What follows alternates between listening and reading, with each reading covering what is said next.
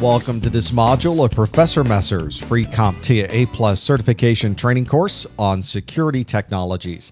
I'm James Messer, and in this module, we're going to go through our CompTIA A+ Essentials exam 220-701, Section 5.2, where we're going to summarize a number of security features: wireless encryption, malicious software protection, biosecurity, password management, locking the workstation, and lastly, biometrics. Each one of these can be used to help make your environment much more secure, and it's important for the A+ exam that you know all about these different technologies and how they work.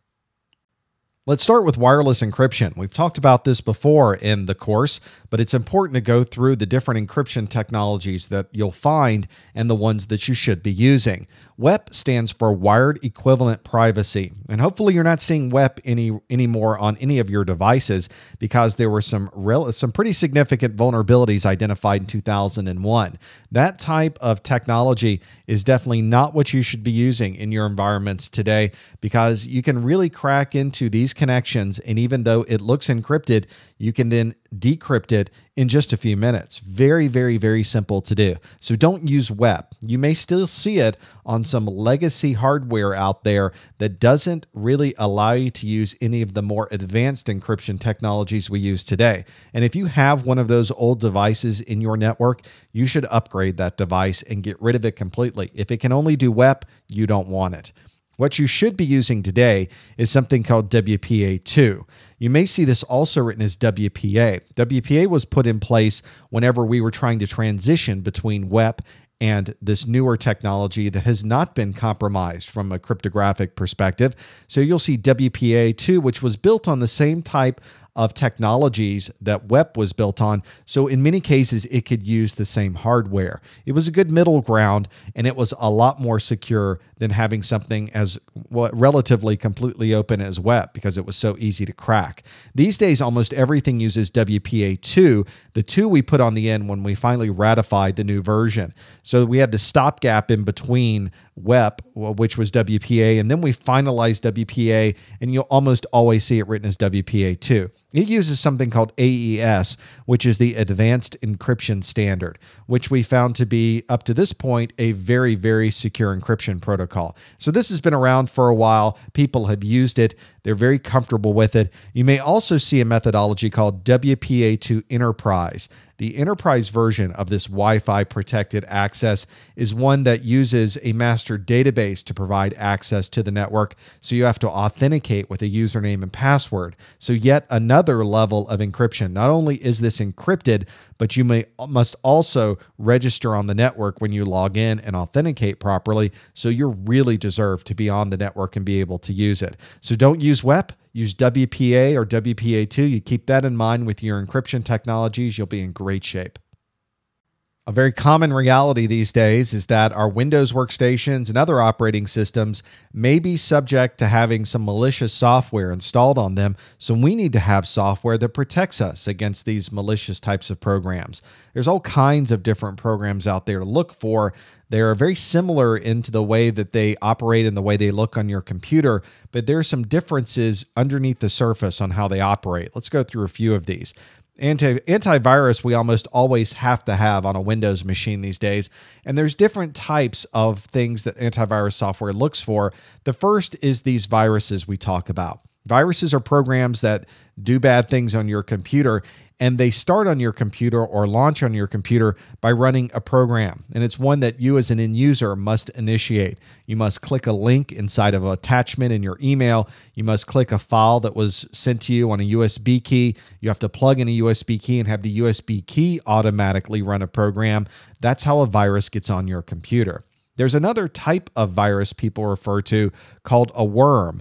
The reason we call this a worm is that it doesn't need you to click on a link. It doesn't need you to put in a USB key and have a program automatically run.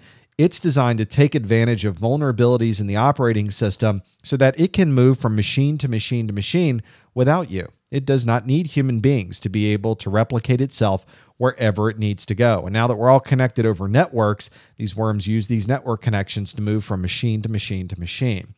A Trojan is a type of program that pretends that it's something, but it's really a bad program underneath the surface. We see this a lot during the holidays when you may get a program that says, click this button for a wonderful Winterland scene, or a screensaver that you can install on your computer. And indeed, it may look like a screensaver. It may look like a game that you're playing. Underneath the surface, however, it may be collecting usernames and passwords, other critical information, or simply installing itself on the machine to look for keystrokes that you might type in so that it can figure out your username and your password. All of these programs are really combined, and we really roll them up as virus-type programs. So when you get antivirus software, it's usually protecting against all of those. There's another type of software you might want to consider called anti-spam software. Spam is not a virus. It's not something that will harm your computer, generally speaking, but it is something where you're receiving emails that you did not ask to get. These days, it has a very broad term. People use spam to mean something they didn't want. That isn't necessarily spam. If you signed up for a newsletter and you're receiving the newsletter, that's not spam. You asked for the newsletter. You may be receiving the newsletter and realize, I don't really like this newsletter, but that was your decision. And generally, those newsletters are something you can not sign up for. You can say, I don't want to receive it anymore, and they'll stop sending it. Spam is something that's completely unsolicited. It's done in an automated way. There's no way to unsubscribe yourself from these. And even if you tried to unsubscribe from those links are usually just there to see if you're a real person. And if they know that you're trying to unsubscribe to their big spam list, all they're going to do is spam you some more. Quite a problem. There's a lot of software you can install that will look for spam, figure out, is this email we got, is this really spam or is this legitimate email? And then it provides it to you, shows you to it on the screen, or it sticks it in a special folder and says, I think this is spam. We're going to put this off to the side so that it doesn't show up in your inbox. You can watch all our videos online for free, but remember, you can download every single one of them if you purchase our downloadable course, which has HD video, MP3 audio, and much more. If you want to learn more, you can visit our website, professormesser.com/geta+. Another type of really nasty kind of software is spyware and adware, and I sort of roll this up as malware. There are three different types you need to understand for the A+ exam. Spyware is programs that install on your computer and they watch what you're doing. They watch where you're browsing. They watch what you type in on your keyboard. They watch what sites you go to.